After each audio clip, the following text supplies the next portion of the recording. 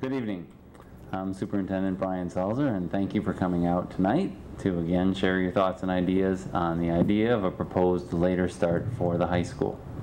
I want to start, as usual, by sharing a few thoughts, talking about the format of the night, and then I'll turn it over to you, the people, to talk, share your ideas, talk to me, ask questions, talk back and forth to each other. However you want to do it, I leave it up to you. The night is scheduled from 7 to 8:30, and I promise to give you exactly 90 minutes of time during this forum. And other than that, once I turn it over to the room to talk or to dialogue, there are no restrictions. So I know that sometimes at City Council or at School Committee, there are time limits put on people, and that's not the way it works tonight. So I do ask that the new people who are here for the first time would like to share thoughts and opinions would have the opportunity to go first. And then our regular sharers, certainly welcome to share after that. I want to start at the beginning to share my thoughts with you about this series of late start community forums. This is now the 4th of 5, we'll have one more in August. And following these meetings, I will work with the school committee to make a proposal, which they've asked me to do, to bring a proposal to them in September of a late start time for the high school starting no earlier than 8 o'clock. And so I want to sort of summarize what we've done over the past 3 community forums. And I want to share with you how I feel about it. I feel like the community forums haven't done what I was hoping for them to do.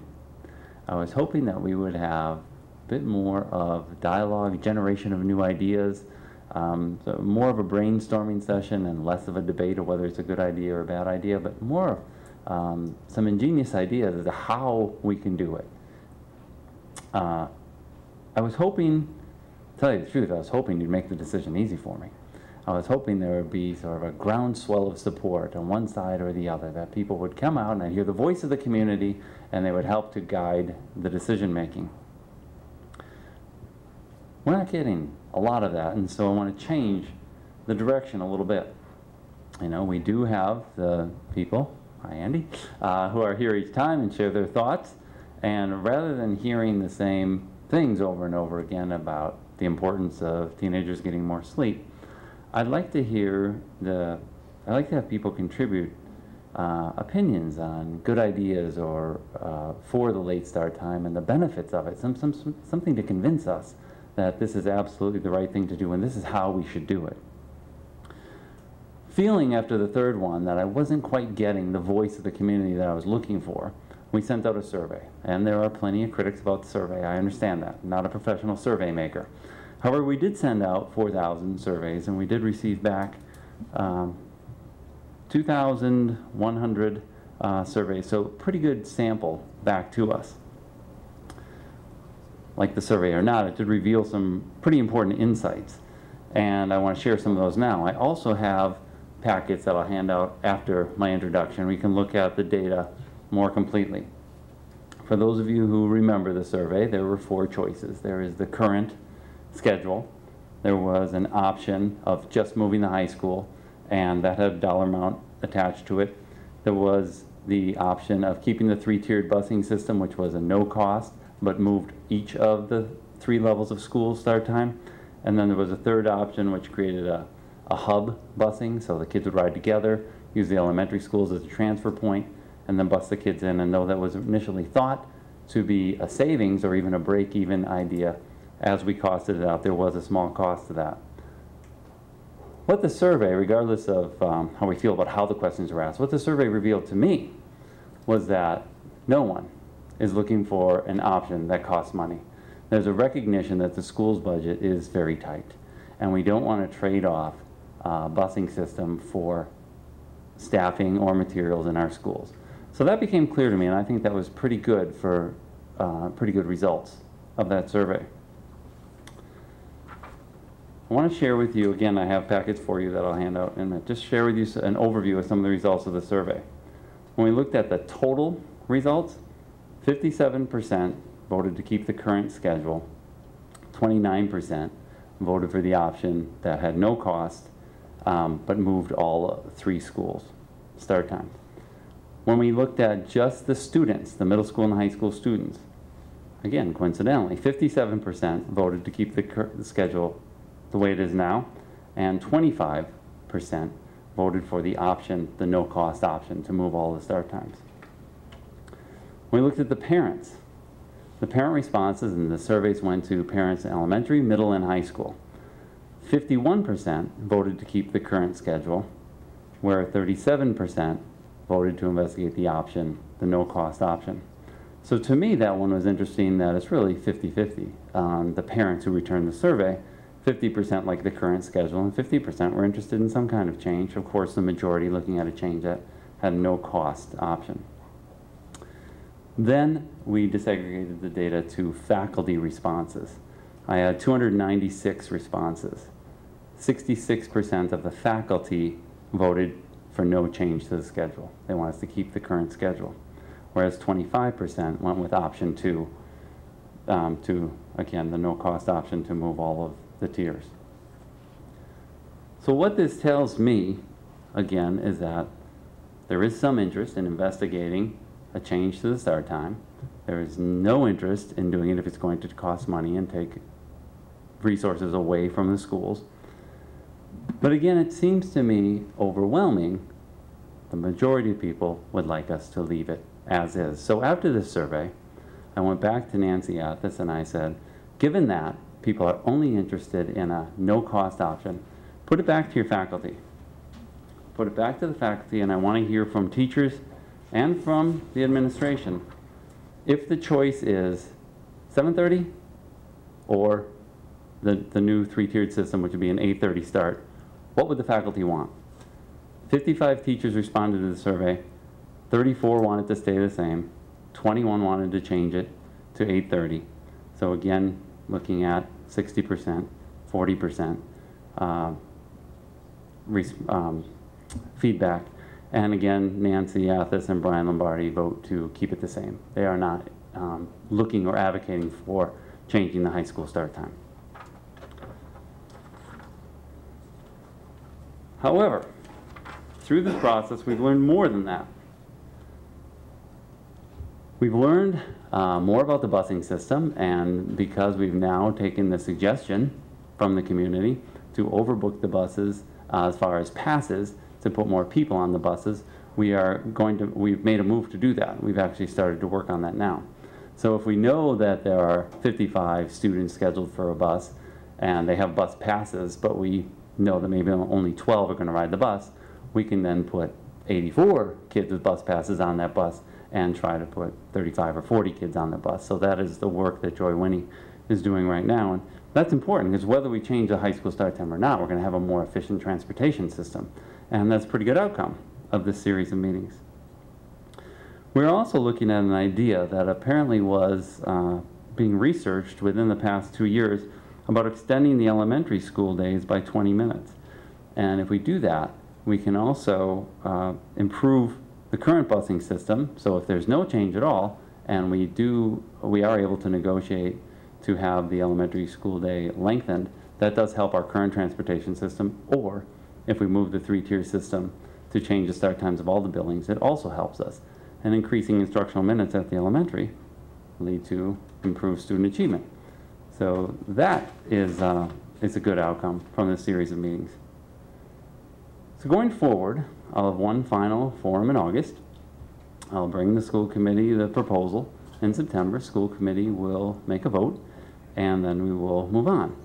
Either we will make no change, and if we vote to make no change to the start time, then I will ask for this to be tabled for a period of time, so we don't continue to spend our time and resources investigating this. If we choose to move the high school start time to later, if the school committee decides to vote in that direction, then we'll form an ad hoc committee. We'll figure out a way to put this in place, and we'll involve a lot of people in making that happen. But we'll also have to hold another series of community forums because there'll be a new group of people who will have something to say about the change in their times who are not here tonight. So some have spoken against the forum idea, not achieving what we hoped to achieve. I do believe that we've learned some important things, but I'm open tonight to hear your ideas about how to change the high school start time or why to change it. And I'm also open to your ideas about the forum, so that if this is not the format that is productive, then let's make a change for the August one and let's do something different. If we want to do roundtable discussions or something else, I'm open to it. So with that, anybody who wants a copy of the survey results, happy to have you take one of these. And Mr. McLaughlin will serve as our microphone holder. I know in this size room, we don't need microphones to hear each other. However, the television audience would like to hear us, and so please use the microphone so they can hear us. No matter how loudly you speak from the audience, this microphone isn't going to pick it up well enough for the people at home. Okay? Thank you. So as I said, I'd like to hear from the new people, the new voices first, and let's get started. Who would like to share?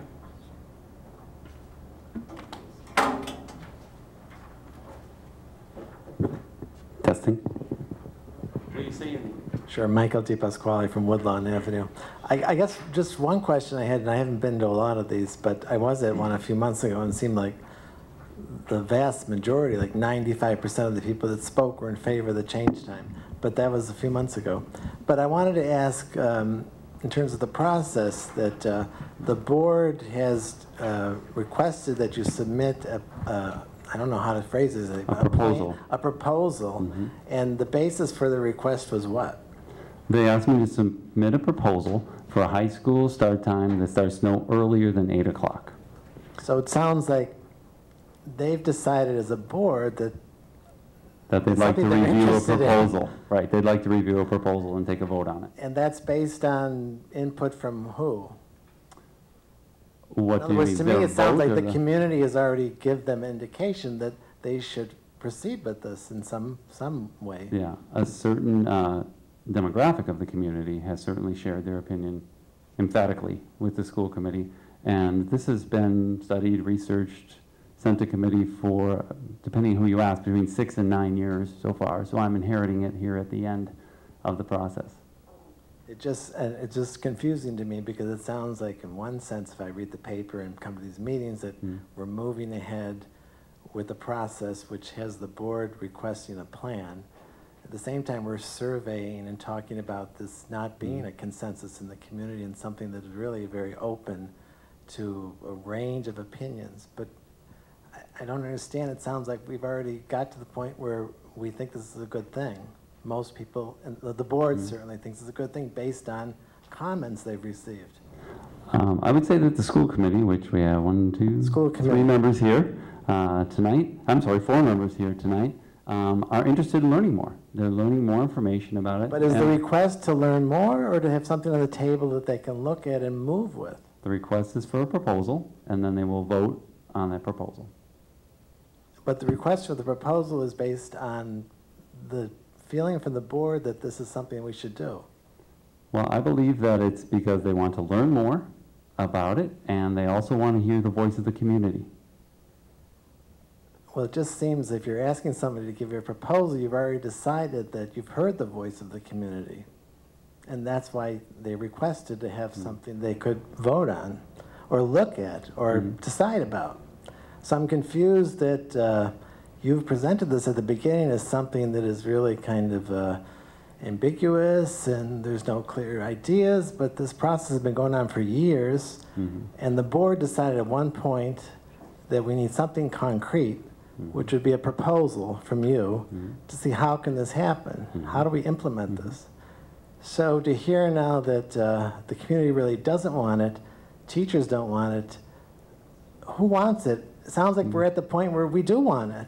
No, I said that from the very beginning, that through my entry plan process, where I spent 4 months interviewing people one-on-one in small groups, hundreds of people, to establish the priorities, the strengths, and the challenges of our school system. The high school 8 start time wasn't one of the priorities. And I said from the beginning that this isn't something that I'm bringing forward. It's not something the high school is asking for, but there are a group of community members who feel very strongly about it, and they want the school committee to consider it. And the school committee is very interested in considering it. All right. I didn't want to put you on the spot, but our Vice Chair, Stephanie Pick, is here and has offered to respond to your question.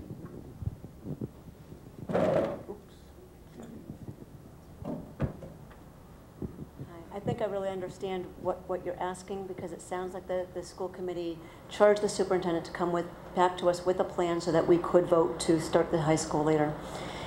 School committee has looked at this over many years, and based on the data that we had at that point, I think there was some consensus that we felt very strongly that we wanted to move forward with this. We charged a new superintendent with looking at this with fresh eyes and coming to us. And I think we made we gave him a charge, but I think that and I'm only speaking for myself here, I'm not going to speak for the board because we haven't discussed that.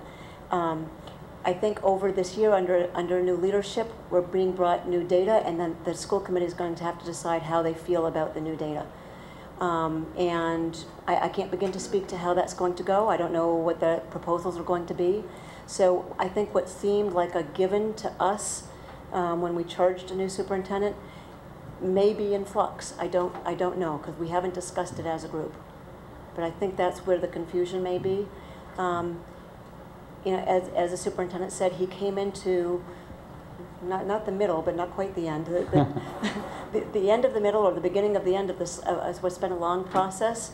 And I appreciated him saying that however we decide that we're going to table this, if we don't decide to move forward on this, that we have to table it for a year, because it's taken up so much time and attention. And I think at this point we're going to have enough data so that the school committee can make an informed decision and decide how we're going to go forward from here. But he is charged with coming up with a plan, his best idea of a plan of how to move the start time later. And the school committee will have to decide based on all the various data that's come to us where we are on it today, or the day we vote. Is that right? Thank you, Stephanie.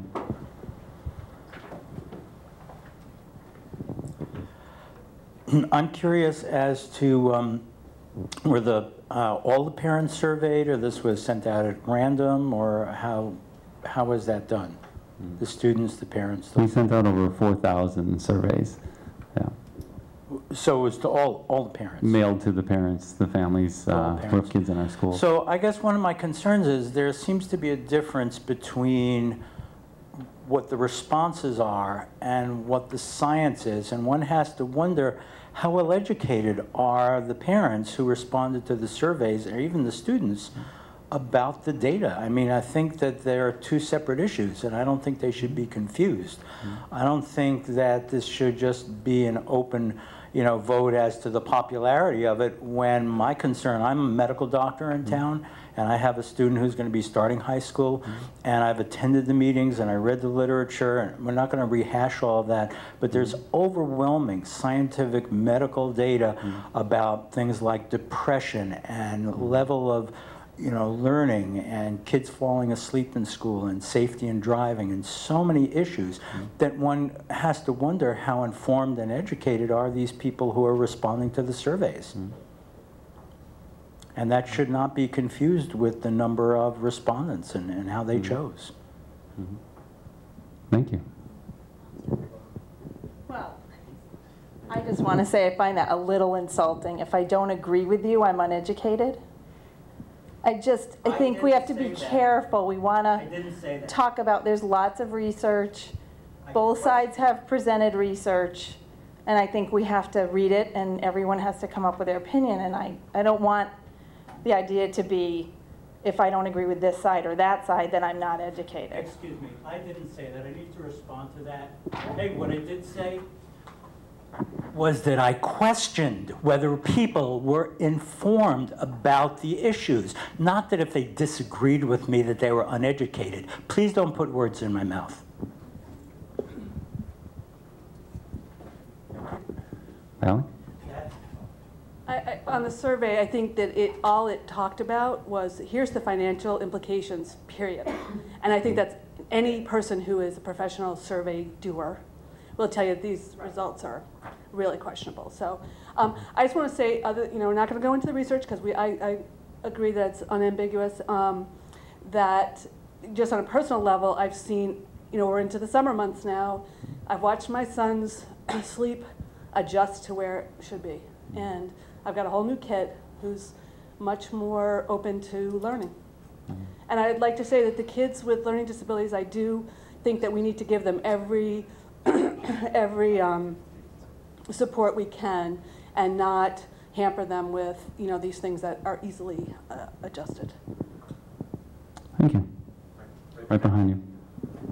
Hi, I'm sorry I was late, so I don't know what I missed. I'm a parent of a 9th grade, just ended 9th, going into 10th grader. I didn't get the survey. So I think, number one, if you're going to do a survey, everybody should have an opportunity to contribute to it. So my son didn't get it, I didn't get it.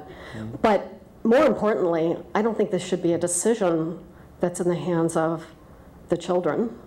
I think this is an educational leadership decision. And I just want to appeal to you and to members of the school committee who are responsible for the quality and the decisions that will determine the quality of the education of our children, to take a stand on this, to take action on it, to take leadership on it. And you know, I'm relatively new to this issue. My gut told me in the beginning, I think it just makes sense, before I ever looked at the research, before I ever talked to anybody else or listened to anybody else about it.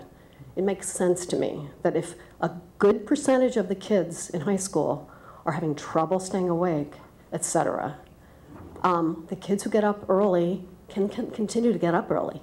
That the inconvenience, which is not inconsiderable for some families in changing the schedule, it's an issue, but it's not. It should not be the decision-making issue. We all have good heads on our shoulders. We'll figure out how to solve the scheduling problems.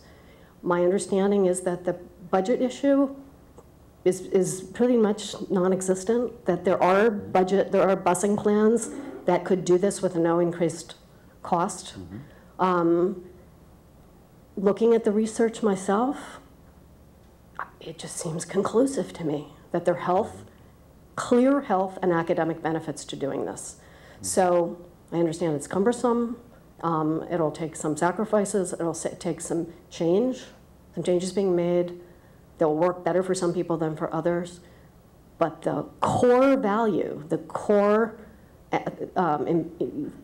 consideration is the academic and health benefits to the kids. And I don't see that there's any question about that. Personally, my 9th grader did fine in the first semester, and then something happened. And he started, and so it's now in my house. He started having a real hard time getting to sleep at night and getting up in the morning. And he's a good kid, he's disciplined, went to bed early, and he just got tireder and tireder. And his grades in the second semester suffered. And his first class teacher contacted me to say he's just getting paler and paler. You know, he's got to get to bed earlier. That's not the issue for him. He's getting to bed early, he can't get to sleep. So anyway, you know, my personal story shouldn't drive this. None of our individual stories should need to drive this, but I'm witnessing the effects because I happen to have one of those kids who's having a hard time. But it's for the benefit of all the kids who are having a hard time that we should do this. And again, my main appeal is for leadership on this issue.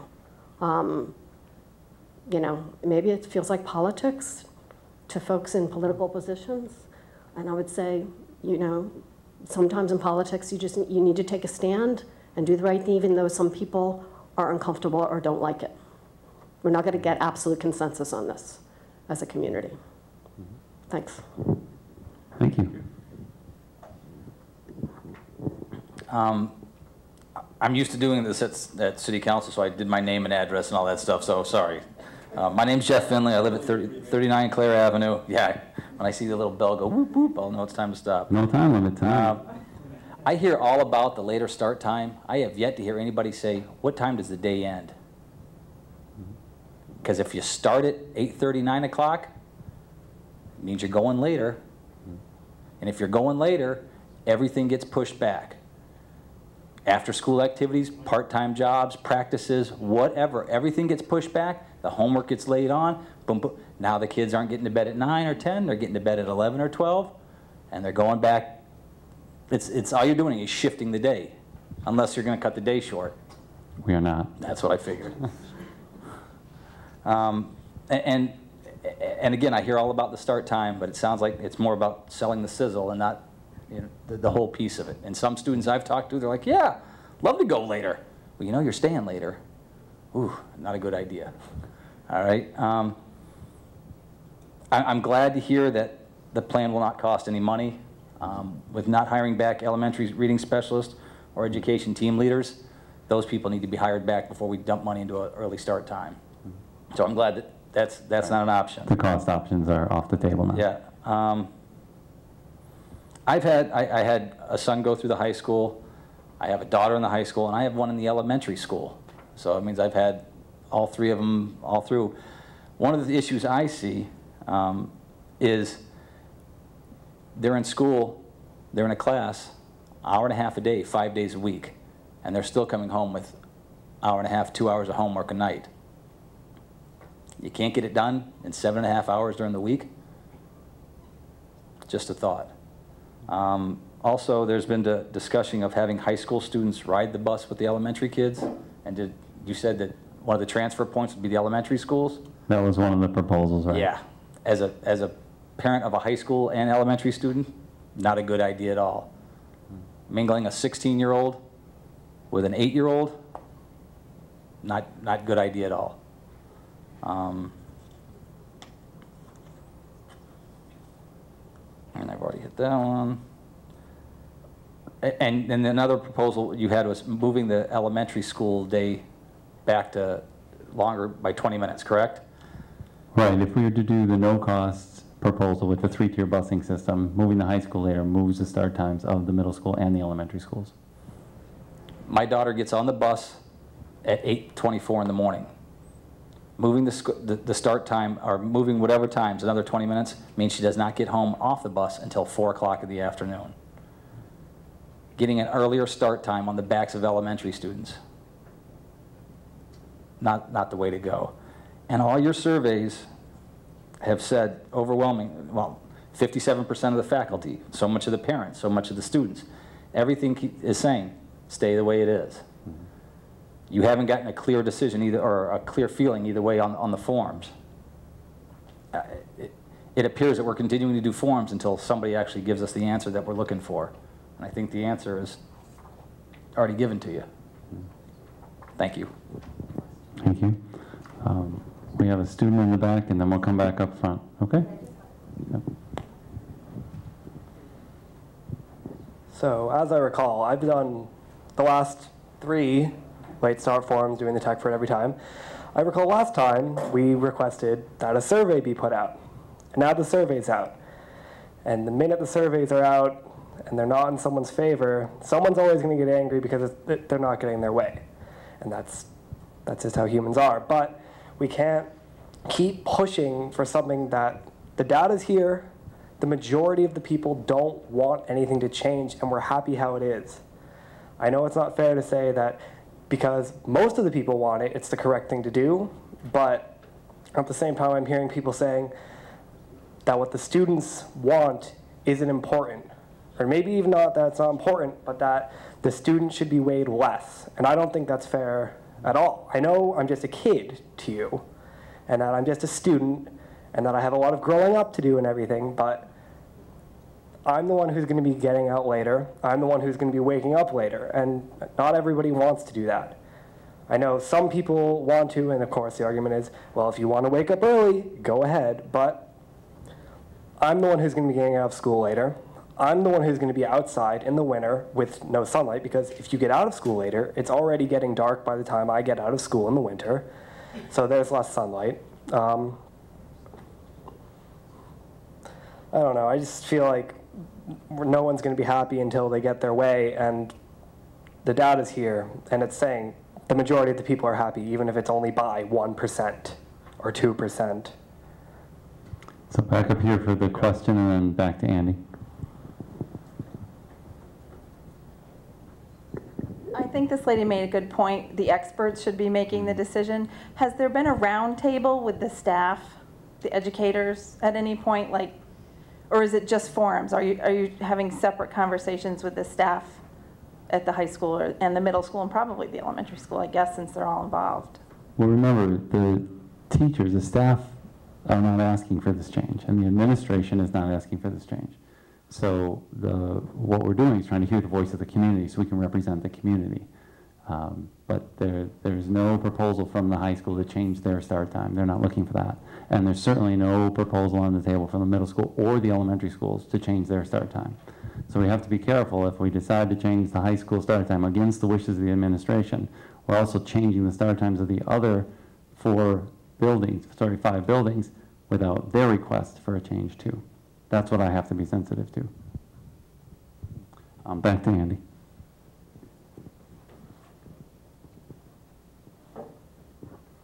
So I think there's a lot to comment on, but I just want to talk about the survey a little bit, what concerns me. Brian, I know that you acknowledge that some people are critical of the survey, and I know that you use the word that it's imperfect. The problem with the survey is not that it's imperfect. The problem with the survey is that it's invalid, absolutely, utterly invalid and meaningless. That is the problem. You put it out, and you put a nice printout on these pieces of paper, and you pass it around, and our students are now calling it the data. It becomes, this gentleman also referred to, now we have the facts of the community. He referred to the 57% a couple of times. The problem is that you can't have a survey that's administered by people who don't know how to administer a survey. I have 2 kids, as you know, in 8th grade. They were told by their teacher, they were given a lecture about the costs involved, and they were told that no matter what happened, it was going to cost money. And then they were given an option. One of the options was, would you vote for a change if it didn't cost money? And they voted, or they answered the survey after they were told by the administrator of the survey that it would cost money. Several adults here have said that they did not get the survey mailed to them. I'm another adult who didn't get the survey mailed to him, and my wife didn't get it mailed to her. When you ask leading questions, which the survey is filled with, when you ask questions about one of the options costing $110,000, which nobody believes will happen anymore because previously it was based upon false information and false assumptions about state policy, that's one of the options that's put forward in the survey. That's one of the first things that the students see. The end results don't mean anything. Now, maybe you'll decide, or the community or the school committee will decide for other reasons, other than this 57% number, that we can't do it, and that's okay. But just the notion of saying, okay, yes, there are critics. Look, I'm a social scientist. I do surveys in my professional work. I've done them for decades. I read surveys all the time. I read critiques of surveys all the time. I'm sure that you can get other social scientists to tell you exactly what I'm telling you. To put it out there when it's not valid, the question isn't whether it's perfect or imperfect, when it's not valid, and then students pick up on it and they say, the data is out there. And he also said, the student also said that we were calling at previous meetings for a survey. I don't recall people calling for a survey. People were saying we already had survey results from 3 years ago, although I don't think anybody was proposing that we lean on that. This is something that has to be done on the basis of sound information and understanding and concern for pedagogy. Now, one final thing is that I've always considered myself a friend of teachers. I'd like to see our teachers paid a lot more. I think they need to be paid a lot more. If there was a survey that said, would you raise your taxes to pay the teachers more, I would say yes. But I'm not real pleased either about the notion that you go to teachers who are accustomed to a schedule, who are accustomed to a block schedule, and going to them and saying that, how do you feel about changing your lives? When they're going to be concerned if the time changes that some elements of their block schedule might change. I'm not convinced that the prime element that's stepping forward when they make their vote, and I'm not sure how many of the teachers actually voted. You gave the numbers, but you didn't tell us the percentages. I'm not convinced that that's based upon primarily a concern for the educational and health needs of our students. So again, I come back to what others have been saying, which is that I think we need leadership. I think the leadership has to be based on the science on the question and what is best pedagogically for our students. Thank you. Thank you. Hi, my name is Miriam Burke. I'll have 2 kids in the middle school come September. nobody in my family, well, I should say the kids don't want the later start time. I don't really want the later start time either in terms of my work. I'd like to get to work before, 9 o'clock when my daughter was going to elementary school.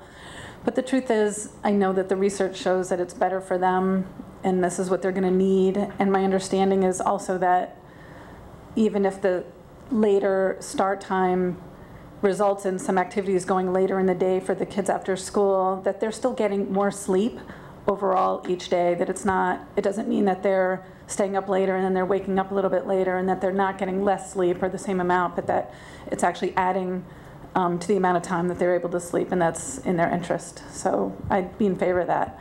I do want to say also that in terms of the hub option, Howard's option or proposal, I don't particularly have a problem with the kids being mixed, the elementary school and high school students, but my kids had a reaction to that, and they sort of fresh out of elementary school are really not comfortable with that, and I just want to put that out there as a response that they had.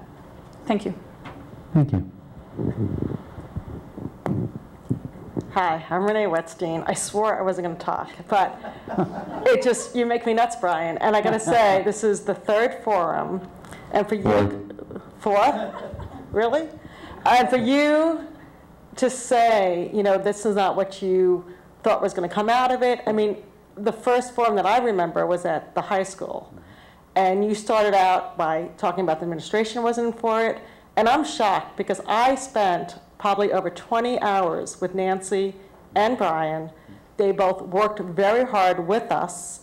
They wanted a later start time. So I don't know what the question you asked Nancy and asked Brian. And I don't know if it was because it was 8:30.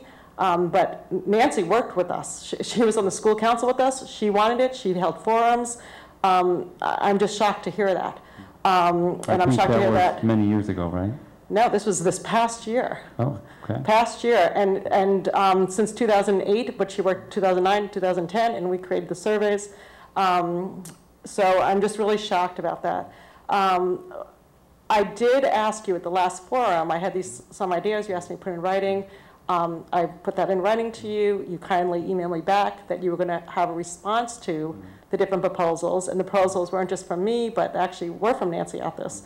So I don't know if you were able to come up with response to those different proposals that were no cost.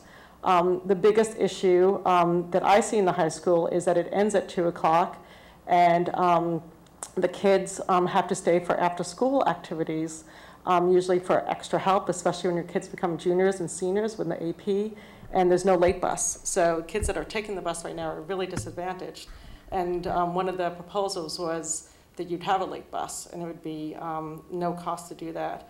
So I think the way to have this, and this is what I've been asking for so long, is to have you in the room, have Joy Winnie in the room, have the money man, have the people in the school committee that are interested in this, and we set aside like 8 hours, really smart people. Andy, I mean, people in the community are willing to do this for nothing and sit and talk, and instead of like a forum like this, like the roundtable where let's figure it out. Let's figure it out. You know what? If we did that 8 hours, you gave me 8 hours with the right people in the room, and it doesn't work out, I will go away. Like my husband said, you leaving again for another meeting? And I'm like, swear the last time. So I don't, in my job, I'm an attorney, and there are times ugly divorces, and people think they'll never work it out, and the judges go in the hallway, and we're like, oh, and you know what? We get it done. And I feel like, you need the right people. Maybe we need engineers in the room with us, and we need other people. And I think this is a cost savings, because I'm outraged that we have empty buses that are costing, I think, over $1 million. I've heard different numbers. All the buses that we pay, don't we pay over $800,000, Joy? What's our bus thing now that we pay? Durham buses were $411,000 for this year. And then what about sped buses?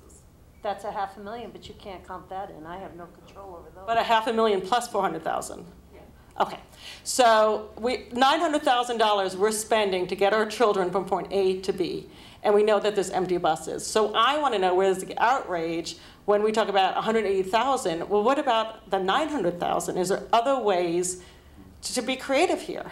And You know, I got to say, as an adoption attorney too, when I deal with pregnant 15-year-olds, what are the kids doing at 2 o'clock in the afternoon when no one is home? If they're not doing sports, they're not doing the APs. So it may not be so bad that school ends at 3 o'clock. So that's just one of the issues that I have.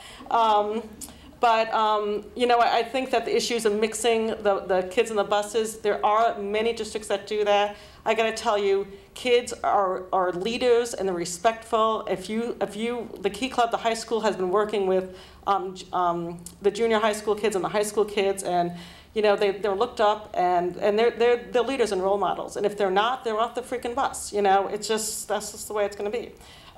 So Brian, what I would ask for you is to have maybe 8 hours is shocking to you. But you know, I think that we could do that on a Saturday or Sunday. Better.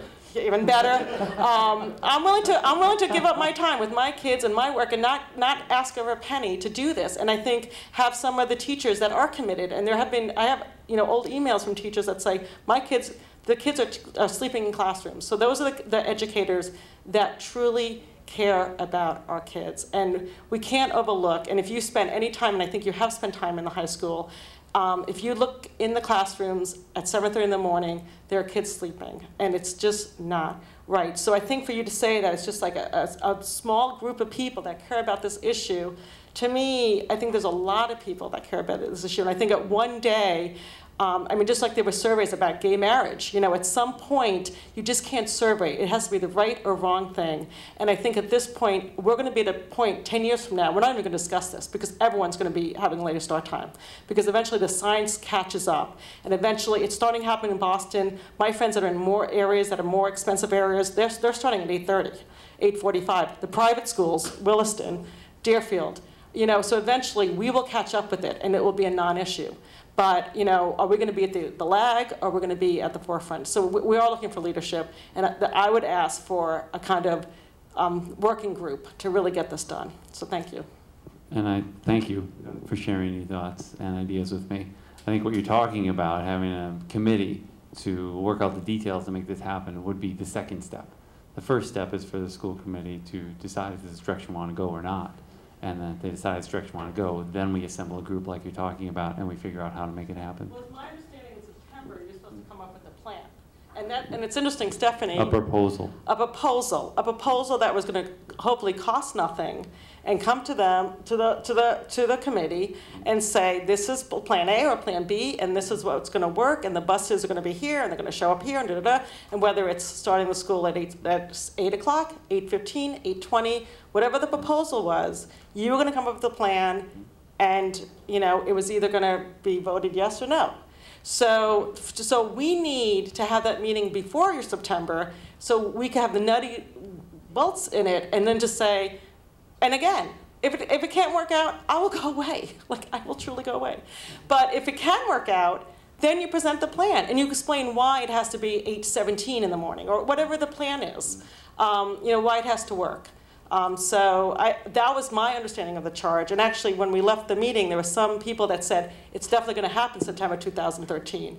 And I said to Barbara Solo, like, no, that's not what happened, you know. But there are people that truly felt September 2013, the high school was going to start later.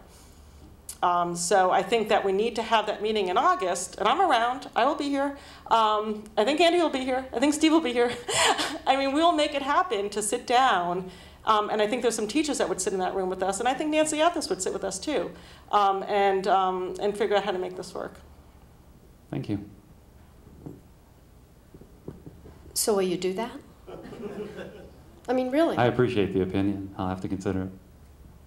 I mean, and you have community buy-in that way as well, clearly. I just want to say that I think that in terms of actually moving this forward in an efficient, effective way, that's a great idea. And my opinion is that it's more efficient to first present the proposal and then vet, if the proposal is voted and accepted, then to turn that proposal into a vetted plan. That would be the second step.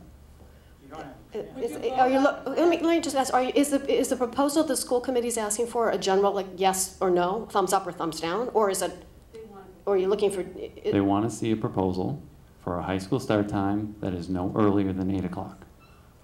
So, but it sounds like detail needs to be included in that proposal, the kind of detail you were talking about, right? Well, as opposed to, I mean, the proposal, you're making a distinction between a proposal and a plan. You know, sort of the plan will flesh out more detail, but the proposal itself has to include a lot of that detail, it sounds like. Well, the proposal will have the detail of the bus schedules and the logistics of it, and then the plan will include communication with the families and put it in place for the following September. Right, so she's proposing this committee be working with you to develop that actual proposal, which is the meat of the issue. And I heard her suggestion, yes. so, right. I'm just wondering, Stephanie and other school committee people, would you vote on something that didn't have that level of detail? I mean, would you be comfortable voting on something? Or would you rather see a really well thought out, here's what's going to work? Or not work? I mean, or he comes and says it's not going to work, and this committee agrees it's not going to work. Supposedly, school committee is only here to be listening to what the community has to say, but I will respond to that. I think that the school committee is going to need some level of detail. I don't think that we need everything fleshed out. I think that we're going to need a sense of what costs are going to be and what it looks like for all the levels in the district. And I think that the superintendent is going to be needing to work closely with our business manager and our transportation director and flesh that out. And I think that it's about, I know Joy's going to have to do an enormous amount of work. It sounds like it's already started in terms of combining bus routes, and if we do this hub system, then it's entirely different. I think that's a lot of logistics work that's not for a committee. I do think that it may be more than a one-step kind of thing, but the charge was for the superintendent to come to us with a plan of how to start the high school at 8 o'clock or later. And he's going to need to come up with a plan that, with a proposal that actually tells us that we can do that for an amount of money that's going to make sense to the school committee, or no money. Because it's clear that the school committee is going to be with the community on this one, that we're not going to vote for a plan that is going to jeopardize staffing and programming. So that I think that the superintendent understands that there's a charge to come up with a plan that doesn't do that. And I think he's going to need to work with Mark and Joy and figure out how to do that. I think that there is a role for a committee to come together. I'm not sure that I agree that this is the time for it. I think that we need some level of assurance from those three that there is going to be a way to come up with a plan that does this, and then we're going to work on the nitty-gritty. Steve, were you sure next? I'd stand up, but you'd laugh at my side view. So anyway, my name is Steve Harrell, and I've been working on this issue for quite a long time. And I have 5 quick points. I hope they'll be quick. First of all, Nancy Athis did work very hard on a later start time for the high school for some period of time, and went to school committee, subcommittee meetings, and school committee meetings themselves. And she explained it and answered questions and had it worked out. It was a hub plan using the elementary schools. But the school committee did not act on it. They just did not vote. There was no real motion, and it just went away. She felt discouraged and unhappy at the time. I don't know what's come over her recently. Maybe it's just too much and she has too many other things to deal with. But I did want to mention that it's not a matter of none of the administration ever being interested in this. Secondly, the lady up here at the front said, has there been a roundtable of staff to discuss this? There certainly has been. In 2008, the superintendent then, Isabelina Rodriguez, formed an ad hoc start hours committee. It was made up of 16 people. Many of them were administrators. Mike Flynn, a respected member of the school committee, was on the committee. And Susan Wright, the school business manager, who's was an excellent organizer and leader. She's moved on to be, of course, the financial director of the city. She chaired the committee. I was honored to be asked to be on it as a community representative. It is true that in my place of business downtown, I've employed countless numbers of Northampton High School students and now also graduates of Northampton High, including my own daughter who graduated from Northampton High in 2006. She originally got me interested in this whole issue. At any rate, has there been a roundtable of staff? There has. This committee submitted a written formal recommendation to the school committee and the superintendent in April of 2008 that the high school start time be moved to 8:30. Here again, the school committee did not act. They just passed it over and just never took any action on it. Just quickly on the issue of same ages on the same bus that this gentleman raised. This is done in many other places in the country, and about a year ago, for example, the Bridgman School District in Michigan, in their paper out there, the headline was, "All Bridgman grades to ride same school buses." And then it goes on, the superintendent there says that this was done in a previous district where he had worked, and it worked out well, so he was instituting it there. It was really a matter of to save money on the buses. It was not so related to the start time, but he did say, incidentally, that he thought the start time of the high school, of the high schools there, should be 10 o'clock.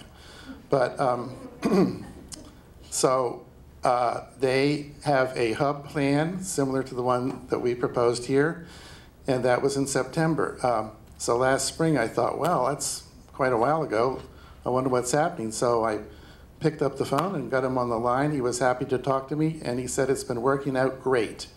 He says there have been no complaints from teachers, from the parents, from the students, or from the principals, and it's just been a terrific thing.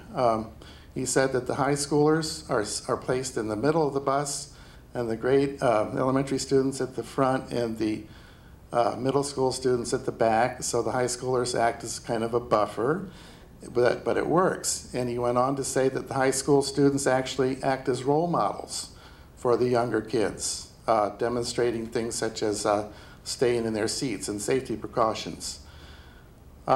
So that was real good to hear. He said that the neighboring school district was going to institute the same plan this September. And many regional school districts can't afford to send out a school bus to the different levels, living miles and miles from their schools. And so this is something that's not new and works out very well.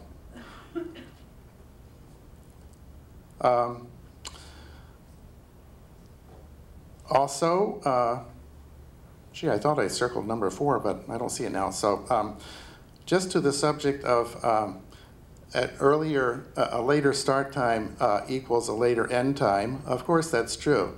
But in the many school districts that have taken up this issue, the whole community is sort of up in arms, and there's lots of discussion and letters to the editor and forums such as this one. And no one is really real comfortable and confident that the whole community is in favor of this. However, the school leaders go ahead and institute it, and afterwards everyone loves it. They're happy. None of these school districts want to go back to a former plan. And also, my own high school started at 9 o'clock and got out at 3:30.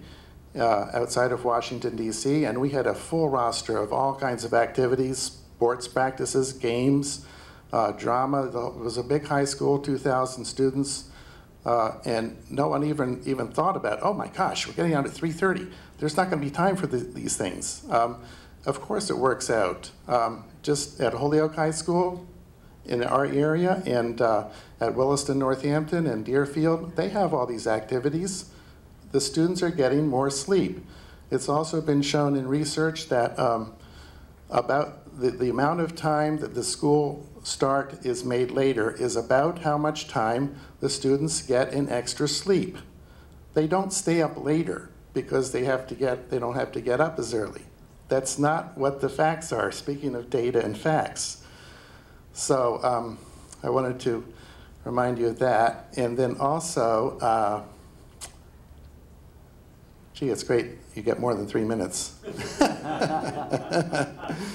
I just want to second the idea that's been said tonight previously, that the school committee and the superintendent need to decide this is the correct thing to do for our community, to face the music if that's what it comes to, and make the change and work it out. I love this idea of going into a room for 8 hours and not coming out till the thing is done. We just need to do it. I was very unhappy, Brian, to hear you say that, well, if the school committee accepts a certain plan, we're going to have more forums. It's not time for forums. You said this is the third or fourth forum. There's been many forums before this. And, you know, our discussion is over. We need to decide and to act and do it and take leadership.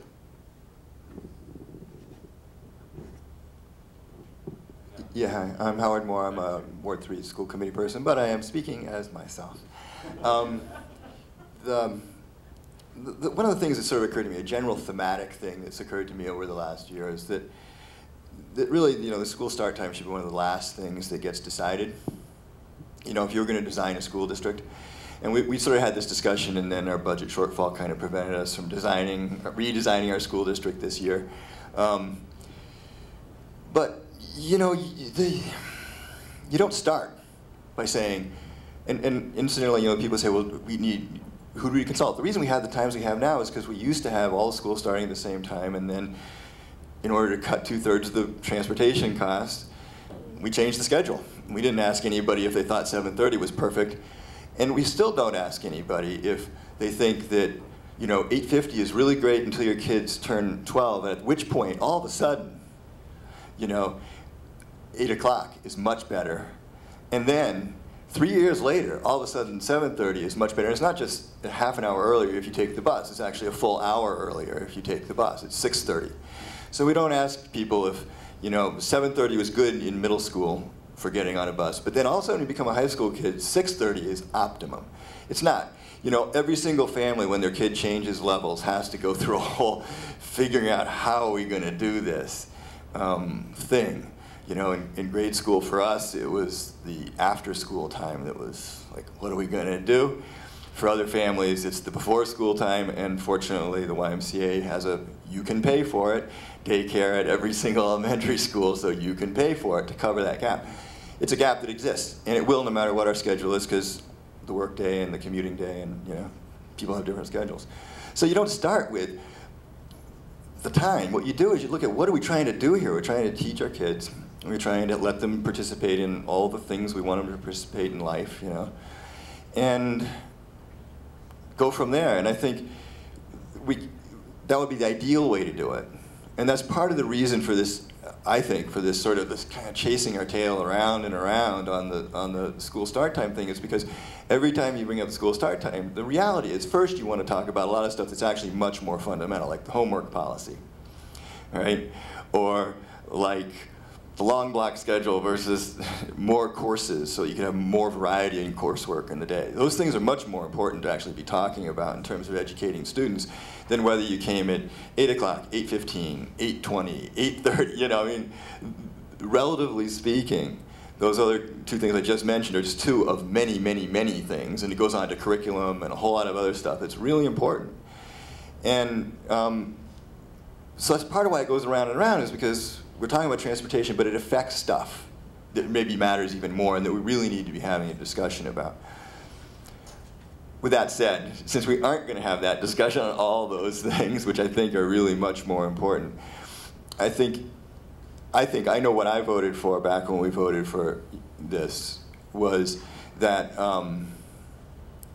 we were voting to have a proposal that would let us know what we were voting for a later start time, and precisely that we would have a clear, concrete proposal, precisely because of all these questions. We didn't want to have, well, you voted for a later start time, and here it is, and it comes with a $2 million price tag, right? So we didn't want to have that. So what we did was we said, present us with a proposal so that we can give it a thumbs up or thumbs down, but we want a proposal for a start time starting after 8 o'clock. I think that's what I voted for. I don't know if it's what anybody else voted for on the committee, but that's what I thought I was voting for. So I think that's the charge, and I think it would be really good to have a larger group coming up with a plan. You know, as one of those people who was labeled one of those people before I was on the committee, and was really kind of dismissed because I was suggesting that, you know, the occupancy of the buses was not being fully utilized. And now 2 years later, I find that, oh, you know, the occupancy of the buses is not being fully utilized, and that was true. I think it's really important to bring in other perspectives into this discussion, because I think otherwise you really run into the problem of limited perspectives, that what one person's set of assumptions are may not actually be all the assumptions that need to be plugged into a discussion like this. So I think I think the suggestion of having a group of people who are, you know, creative and intelligent and hardworking and plugging away at actually the nuts and bolts part of it, because we've already had the groups of people, we've already had the forums. I think we've pretty much fleshed out everything we can possibly flesh out, short of an actual proposal, so that people could say, that costs too much, it's too early, it's too late, you know, whatever it might be. And in order to do that, obviously it requires you to be there, and the rest of the administration probably to be there. But I think it really should happen, and I think it would be really preferable to having a vote on something that hasn't quite been fleshed out, because then again, it's a vote on a, you know, pig in a poke. So again, that's just sort of my, you know, my own opinion. Thank you. I'll come back to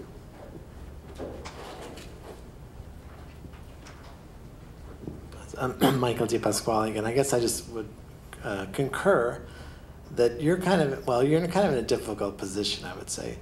And, but I don't get the sense, I guess, when I walked in here, that you're going to be able to advocate for this as strongly as you need to. And if you're going to have a plan that's due in a little over a month, you should really already be working on it. And instead of really referring to surveys and things, you really should say, I've been working on this for a few weeks and we're getting there. So I'm not hearing that. So I think Renee's idea and other people's idea is to get experts, people in a room, whatever it takes, the 8 hours, I would be there too. I think that's a good idea, because they're looking for a concrete, fleshed out plan in a little over a month. And it sounds like, I'm just reading between the lines here, that we're a long ways from having that. No. We're close to getting that? Absolutely. And what I've learned, I don't want to cut you off, though. Go ahead. I mean, you finish and then I'll respond. I'm happy if you tell me that would be great. The only other thing I was going to say is that I disagree in a sense with Andy that the survey was useless. I think it's useful for the people that want to now say that there's no consensus on this. And unfortunately, that survey's out. It's hard to put it back, but we were not surveyed either. There's 2 parents here, never got the survey. So I think that's a dangerous piece of information. It's useful to people that will say that over half the people in Northampton don't want it. That's how that survey will be used. So it's useful for those people. The other thing is, part of my job is really running community meetings for planning. I'm an urban planner. And we talk and talk and talk, but at some point the experts get up and we start reaching consensus and we start moving in certain directions, but we don't take votes. We don't meet and meet and meet. We start pushing people to ideas that make sense based on what we're hearing, based on our expert opinions. We can't just say we're going to vote on this stuff. So the other thing I've seen is that these exercises where people meet and meet and meet, down the road someone will say, we met 50 times. The community was very involved. Look at all the meetings we had, and we decided not to proceed.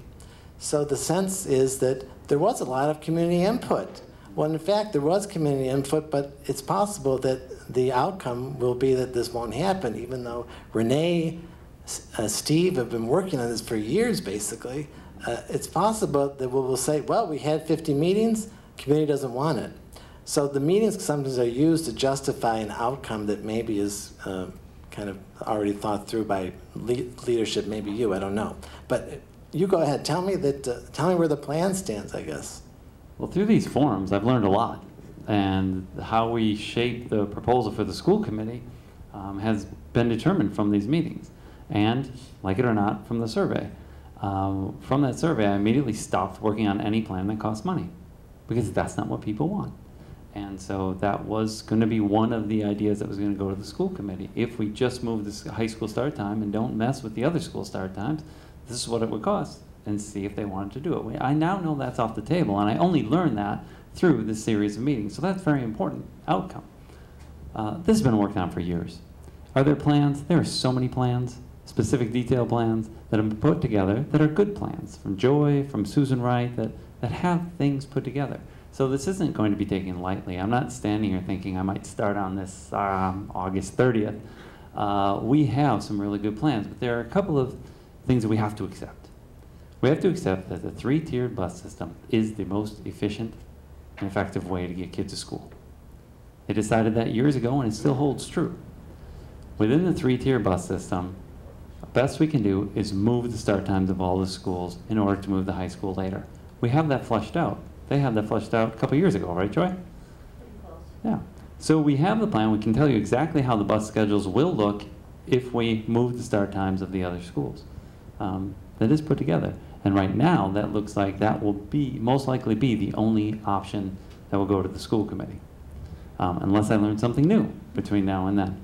So yeah. Why haven't you responded to my proposal? I gave you all this. Right, I was trying to. You said you would get back to me at the. Okay, I was trying to save you. Yeah. But I have your letter. Okay, good. Read it.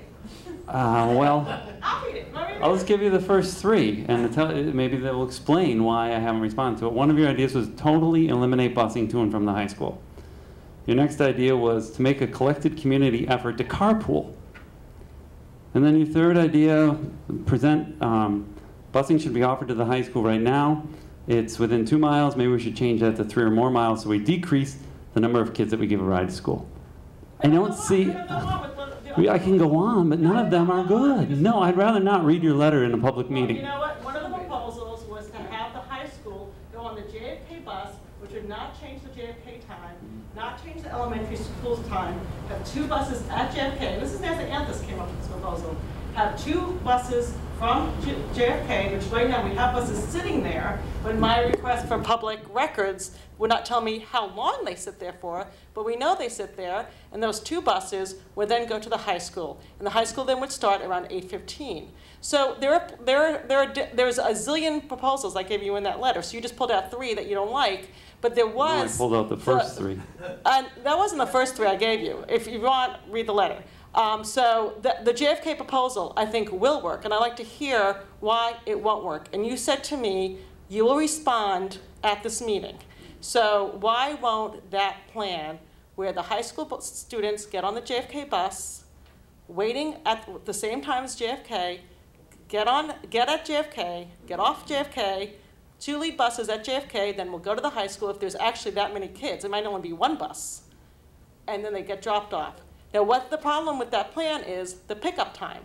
So why can't we have a pickup time after the elementary school run so the kids that need AP help or the kids that are doing, sports or activities that happen at the school can actually participate? So you have a 4 o'clock bus, and right now there's about 50 kids that take the high school bus home.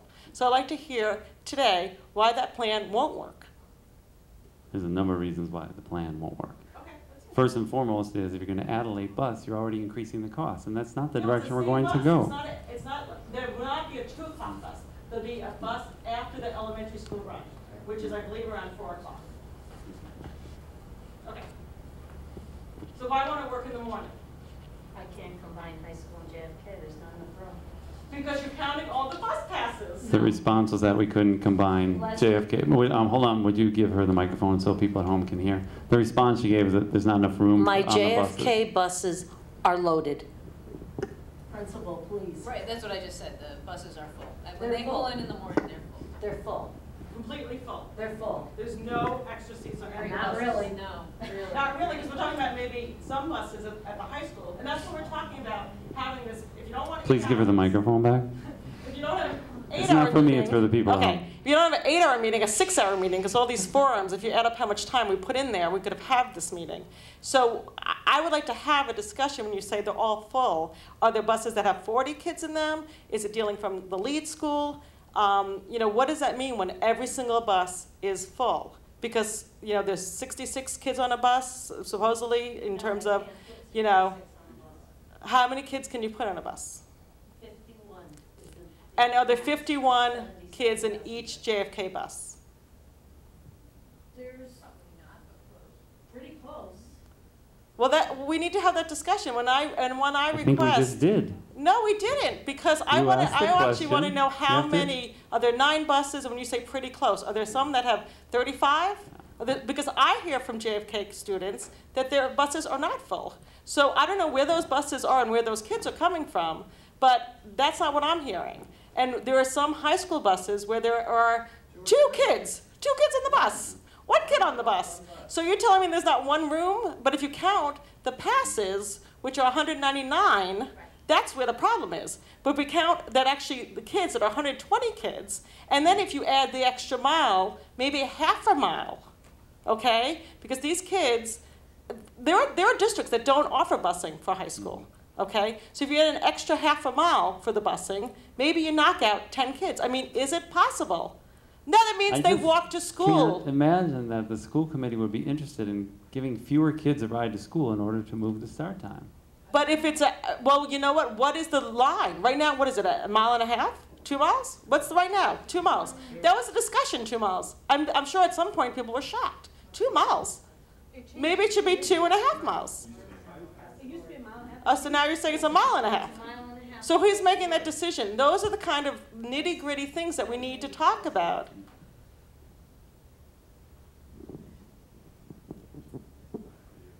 So, on a more relaxed level, let me just make 2 quick comments.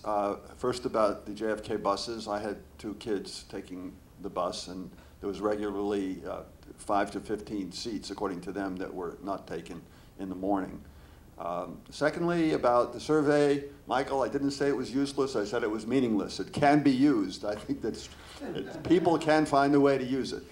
No, but the comment that I wanted to make, and I've had my hand up for a while, and Brian, it's mostly addressed to you, and your concern that any kind of group meeting should take place after a vote by the school committee. I'd like to hear from Stephanie and other school committee members how much detail they need to have fleshed out. For instance, let's just suppose, and I'm not going to endorse Renee's proposal because I don't know enough about it, and I'm not going to endorse any proposal, but let's just suppose there's a proposal out there for busing that doesn't increase costs. Okay, let's just assume that. There is one. Yeah, you're right. Okay. And I think you and I talked about this on the phone. You thought that that was plausible. I don't know at the end of the day whether it will happen or not, but let's assume that that's the case. And you go to the school committee and you say, well, here it is. Here's our proposal. This is the way the buses go, and so on and so forth, and we can change the times on the basis of this plan. So what I'd like to ask Stephanie and others is that type of information sufficient for you to vote, or do you want to also know about non-financial costs? Do you want to know what impact it might or might not have on the indoor track team, the impact that it might or might not have on the tennis team, the impact that it might or might not have on theater, school theater, or on the robotics committee? It seems to me that for you to vote and endorse something in September, it would be highly desirable for you to know about the other potential costs. Are there costs? What are they? Who will be inconvenienced? I think that that's part of the gestalt that you need in order to make some decision. So if that's true, if you want this other information in addition to the financial information, then I would ask you, Brian, whether you feel like you're in a position, working with whomever you're working with, to generate that information, or would it in fact not be desirable for there to be a group with whom you worked in order to flesh out some, we might not have all of the details, but to flesh out some of those additional questions. And would you finally, Brian, be more in favor of such a group if we can limit it to 7.5 hours instead of 8?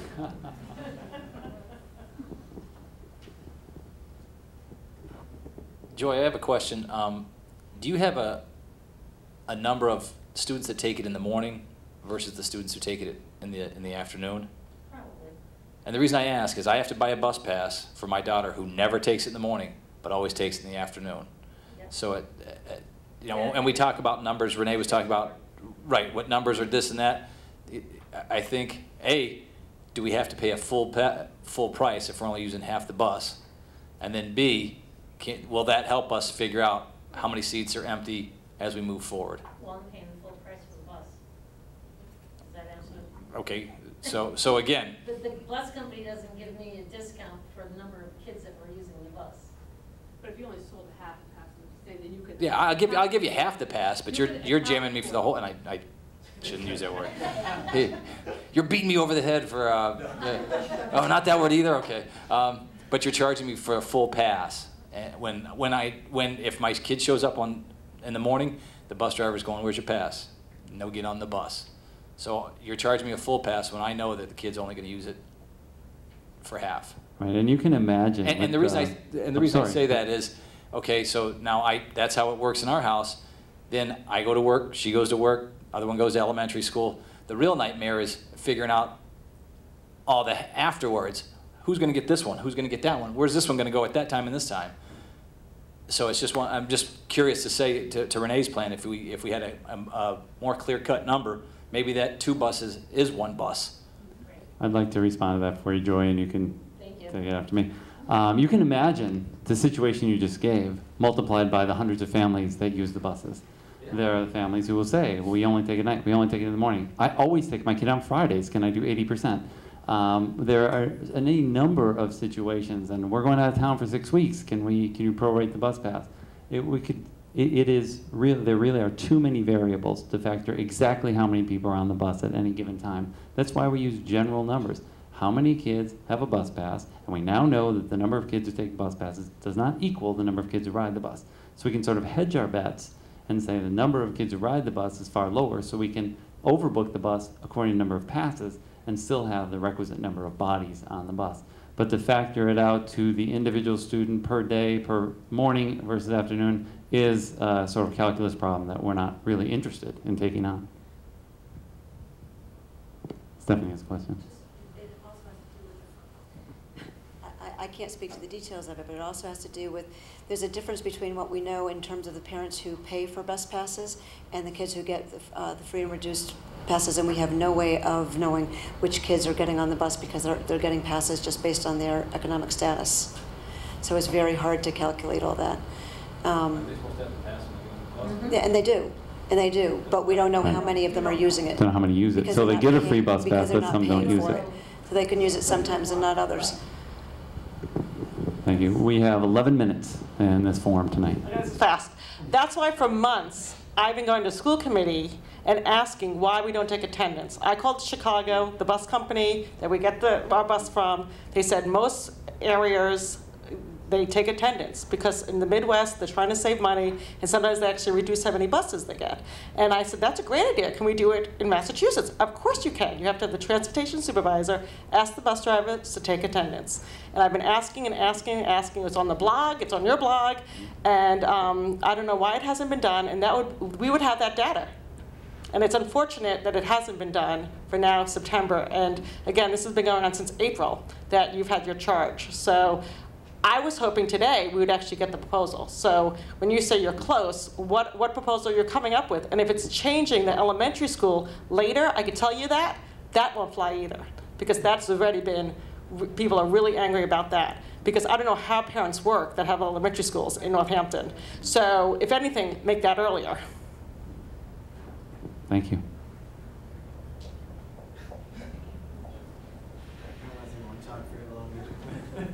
I guess I'm just picking up what Andy was saying. I'm just predicting how this could play out. There's going to be a room of people, or you're going to present this plan, and there's going to be a lot of reasons why it's going to be difficult because of the tennis and all these other things. But who's going to stand up in that meeting and advocate and show the studies and say, I know that just as they changed the start times because of budget, there was no question the start times had to change, whatever, how many years ago it was, because somebody was in the room and accounted and said, we have to save $100,000. I don't care about the tennis team. $100,000, change everything. Someone's going to have to stand up at that meeting and say, I don't care about this. I'm representing the kids. We have to change it. It's the best interest of the kids. We have to change it. No, I don't know who's going to be standing up saying it. It's not going to be you. No, you don't know how many times that's happened. We've had the research, we've had Steve, we've had Renee, we've had medical But doctors. who's going to be Yeah. leading the charge when they're going to tell you, the tennis team, the wrestling team, the parents that work, the parents that don't work, the kids on the bus, someone's going to say, I don't care about that. This is my recommendation for the kids. Who's going to be advocating for that at that meeting in September? That's a good question. Thank you. No one will be. It'll be in the paper. These things all came up. They didn't pass it because no one was at that meeting advocating for the kids. Who's it going to be? The advocates have been at multiple meetings sharing the They research. need to be in with that us, room when the doing decision is made. My guess is they will be. I know Steve has very good attendance at these meetings. But it has to be somebody higher up. It has to be somebody in the government. It has to be mandated. It has to be like healthcare. It's got to be, we care about this. It has to be done. Who's going to be in the room saying this has to be done? It's a very good question. I want the answer, I guess. I don't have it. Well, it should be you. That's the thing. Yeah. It won't be me. I don't think it's going to be you. It won't be me. Absolutely not. So you don't believe the science of I it? absolutely believe the science. You believe the science? Absolutely. Okay, so what's the problem? What's the disconnect? Why can't you advocate for it? Even saying, you can say, I agree with the science. I want what's best for our kids. You can, if you believe that, you need to say it. I believe the science. I don't believe it's what's best for our kids. Can you tell us I why? believe that you would change the high school start time if you needed to do a substantial turnaround to a high school that is failing or in need of improvement. We have a highly successful high school, one of the top academic high schools in the state. We don't need a substantial turnaround. You can ask for my opinion and allow me to give it, or you can interrupt me while I'm giving it. It's your choice. I don't think that's fair to say because you have some kids who are succeeding. Not some, most. We have a highly effective high school with successful students measured on national tests, Would you like getting every into the kid, finest would you like universities. every child to succeed?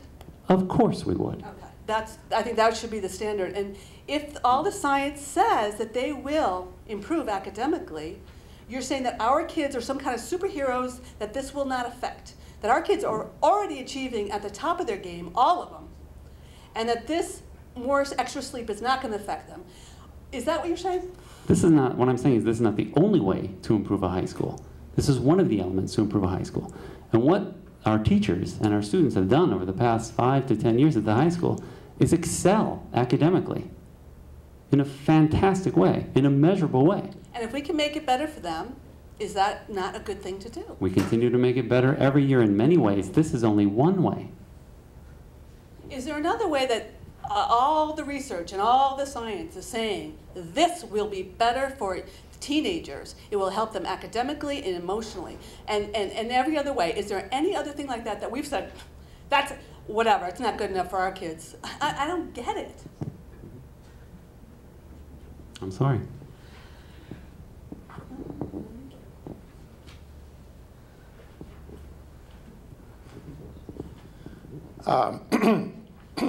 I have an Amherst School Committee member several months ago said that he had not seen any studies of showing a causal relationship between a later start time and academic achievement or improvement.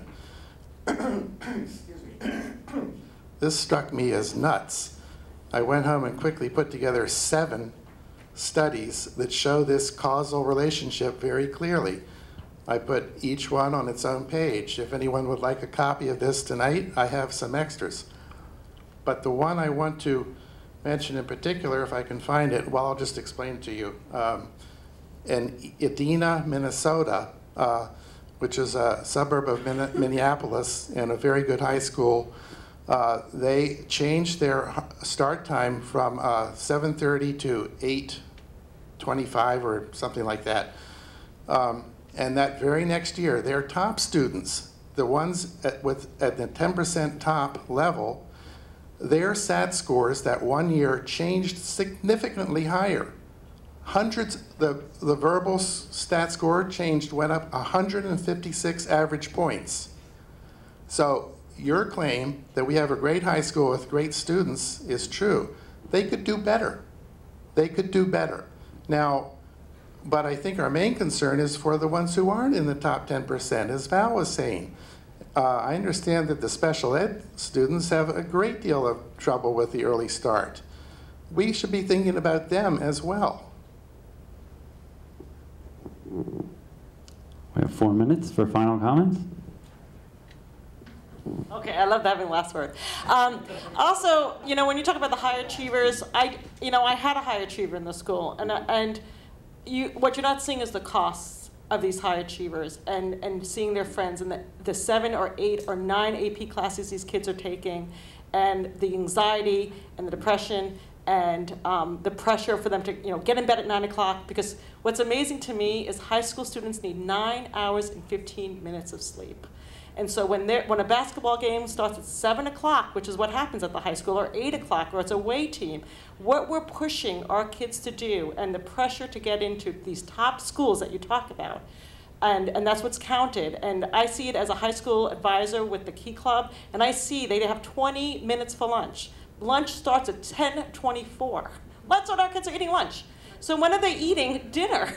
They come home, they eat a full meal, and they're eating dinner at 6 o'clock. I mean, this is just wrong for our kids. And I was a high achiever, and we also started early. And I just think it's sad to me. And when these kids go to college, then they finally relax. They're just like, whoa. A lot of the classes don't start until 11. So I really hope that you could connect that even our kids are doing well. It's such a cost. And I think that if we could start at 8, 8:15, 8:30, I think we'll see a lot happier kids. And we had the 9:30 start time that we had during the school year without the storms. They just had a normal thing because they were doing NEAS review. You wouldn't believe the kids in my neighborhood when I walked my dog. They were like, hi, how are you? It was like turning on like a black and white TV to color. So, I mean, I just think that these high school students should not be tortured every morning. And I feel like it is waking your child up at 6:15 or 5:45 is child abuse. So, you want to... All right, final comment from the student in the front, and we will bring the meeting to a close. I'm a sophomore at Northampton High School, and I just think that this whole thing is kind of like, I feel like this was my first year, and I did fine, and I just feel that there's no need for any change, because it seems like we've been doing this for a good amount of time. I'm not saying change is bad, but I'm not saying that we're doing bad right now. I'm just saying that if it's working fine right now, why change it? All right, and we'll bring this to a close. All right, 1 minute and 3 people with their hands up. Alden, Andrew, high school student. Yep, let's just go around. He will have the last word, I promise him. Somebody was asking who the advocates for the kids are going to be in the room. The members of the school committee, we're all advocates for the kids. That's the reason we're there. If you're wondering why we serve, that's why we're there. If you're wondering why Brian has been a teacher and a principal and a superintendent, because he's an advocate for the kids. So we're going to weigh the evidence and do what we think is best, and we'll listen to the costs and make a decision, but please don't forget why we're there. Thank you, Alden. I wanted to echo that too. I'm Andrew Shelfa, the Ward 2 school committee member. And I did want to correct one, which I feel is a slightly dangerous misperception out there. If we don't change the start time, we're not doing right by all of our kids. That's not really true, because there are elementary school kids we have to consider, middle school kids we have to consider too. And I think we can't lose sight of that. I think that's a big picture item. Thank you, gentlemen. And the final word from the high school student in the back. All right, so I'm a junior. I'm heading into junior year. I wouldn't say I'm doing that well in school. I'm a bit below decent, but we're all good, just enough. But I mean, I'm sure that a later start time would be beneficial to most kids. I'm not saying that it's not. If it happens, it happens. Okay, I'm cool with it. I'm cool with waking up an hour later. But it wouldn't matter to me that much. Like, even if it stayed the same, it stays the same. I want it to stay the same. If it changes, well, it sucks to be me. But but I mean, yeah, like Andrea said, we adapt. We can change accordingly. It's just that, in our opinion, it would be better if it stays the same. I'm not going to disregard the research. I'm sure that we would all do better if we changed to later start times. But most of us would like it to stay the same, and that's just my opinion on it. Not out of being stubborn, but that's what we're used to, and you're yanking the rug right out on us. None of us like change. All right, I would like to bring the meeting to a close. Thank you very much for coming. Thank you, Mr. McLaughlin, for the microphone. Thank you, school committee members, for being here, and administrators, and all community members. Have a good evening. Jeff, can I get like